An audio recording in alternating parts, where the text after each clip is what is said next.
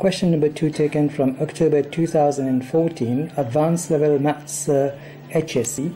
Use Trapezium Rule with 3 intervals to estimate the value of the integral of cosec x dx with limits pi upon 6 up to 2/3 pi, giving your answer correct to 2 decimal places.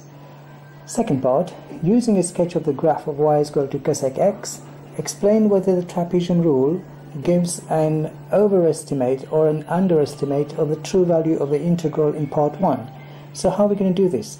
Now basically when we look at cosec x dx, we are looking at the graph of y, the graph of y is equal to cosec x. This is basically y is equal to 1 upon sine x. Okay, so how are we going to do this? The interval of the integral will be from pi upon 6 up to 2/3 pi. So if we draw up a table, and we say pi upon 6, okay, and the last value would be 2/3 pi, and we have 2 intervals in between.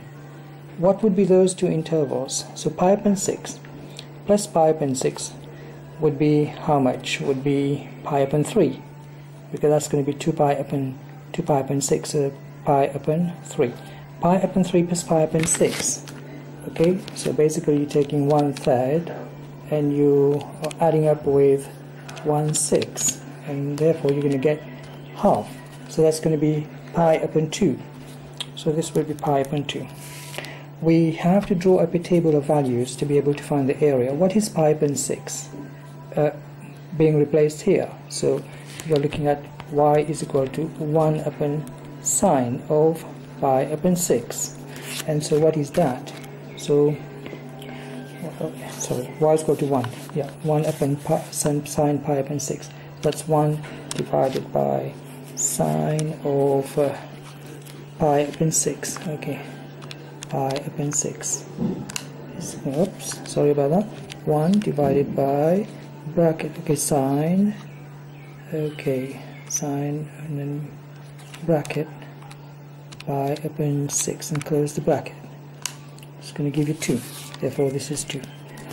If you do for pi upon 3, okay, so we have 1 divided by sine of bracket, pi upon 3, close bracket, 1.1547, 1.1547, pi upon 2, okay, 1 divided by sine of, so about that, pi upon 2, it's going to give us 1, and then you have 2 pi upon 3, so that's again 1 divided by sine bracket 2 pi upon 3.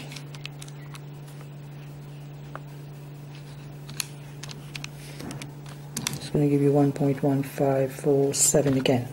1.1547.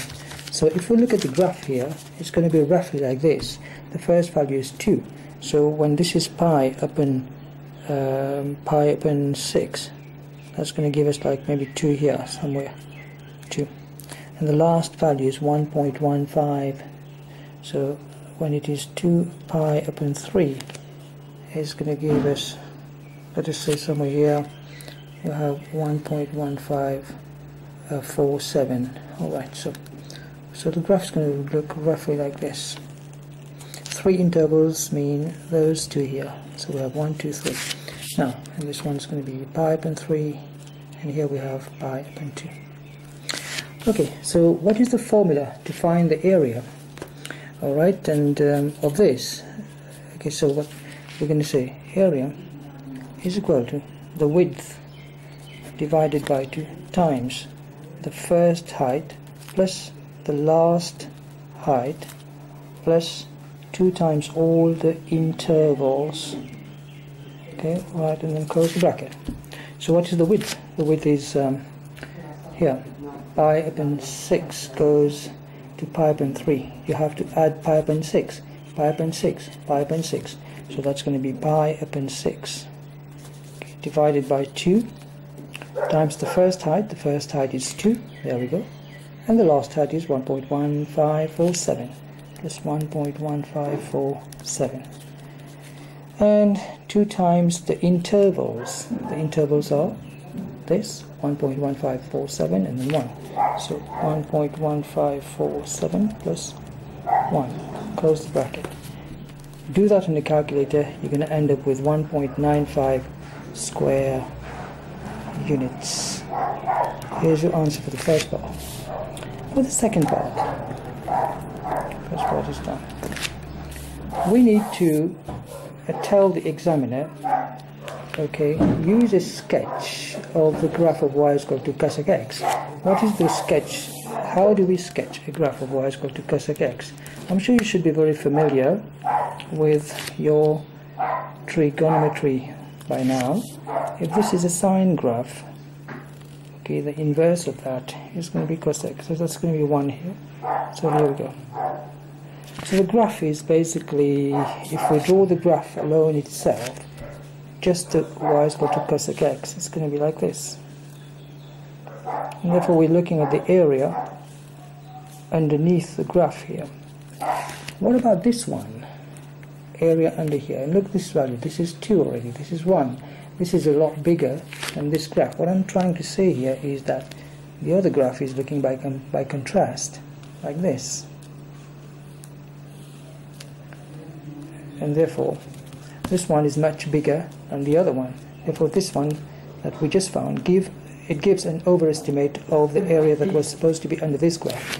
Therefore, your answer for this one will be an overestimate. Here we are. Sure, you're very happy with that. You've scored 5 marks.